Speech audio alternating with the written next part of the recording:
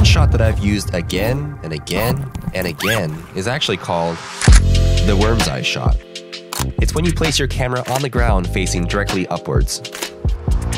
I've used this specific shot and variations of it in many different campaigns, and I just wanted to make a quick video about why I like it so much and why I think it works so well, especially in social media and short form content. Now, what is known as the worm's eye shot is basically just a low angle perspective shot. Specifically, when I use it, I typically have the camera on the ground or as low as possible, facing directly upwards towards the sky. A lot of times when I utilize this shot, I'll often incorporate a certain interactive element. Sometimes I'll have the camera placed inside a bag and I'll have the subject unzip the bag and grab the camera either by the body or the lens. I've utilized this here specifically in this Gucci Palace campaign where I've said I unzip the bag and pull the camera out. Another example is in a recent Lululemon shoot, we had about 6 individuals kind of crowded around the camera. And at the end, in order to loop the video, I had one of the subjects drop their hat directly onto the lens and have it covered so that when the final scene cut to black, the logo appeared and it was kind of like a good ending to the video. Both these instances are variations of somebody kind of interacting with the actual camera or the lens in some sort of like fun, playful way. The shot provides a really interesting perspective directly from the ground facing upwards.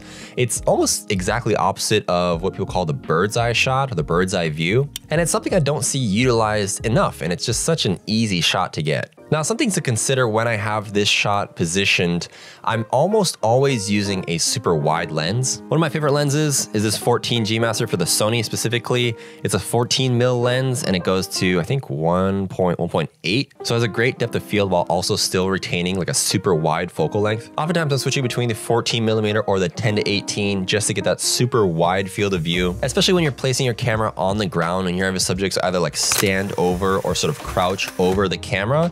If you're working with like a 24-70 or I mean, maybe 24 might work, but anything larger than like 35mm in terms of focal length, I don't think you're really gonna get that sort of like really surreal wide field of view that you need in order to really punctuate and accentuate the subject in typically the middle of your screen. Obviously, when you're shooting this type of wide angle shot, your eyes go directly to the middle of the screen. Typically, I'll have the subject kind of placed or crouched directly over. And when you're using a wide field of view or wide lens, you want to make sure that you get their head or their facial features right in the middle of the screen.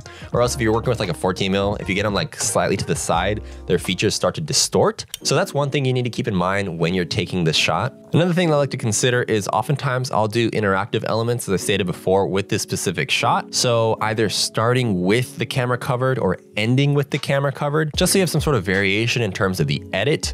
If you have something in mind, then it's always better to do that and have this sort of pre-planned. Besides the technical aspect of this shot, one thing that you need to keep in mind is that this isn't a necessarily super common shot, and it's not something that everybody has experience with.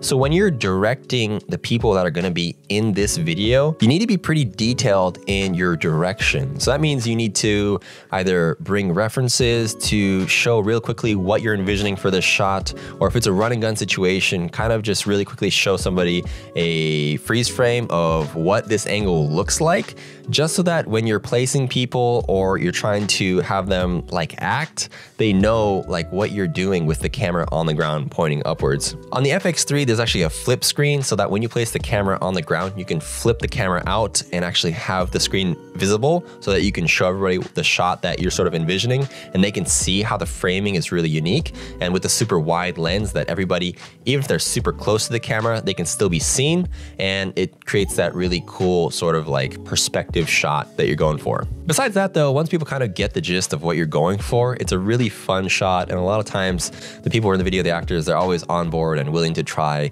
whatever it is that you're really envisioning, or perhaps the interactive element really comes through, and it's a lot of fun. So a lot of times it comes out really genuine, and really it's a good shot to just take in case you want to add to the video. You don't always have to, but I always try to get one on each set. So yeah, I just want to make a quick video on one of my favorite shots that I always try to take on every set. It helps to have a smaller camera, so the FX3 or FX30 are great camera bodies to do this on. I mean, you could do this with basically any small mirrorless or DSLR camera. I think cinema cameras is a little bit more difficult just because they're larger bodies. But even on your iPhone on the 0.5 lens, this is also a fun shot to get. If you have any questions on this shot in particular or any other kind of like general questions, just leave them in the comments below.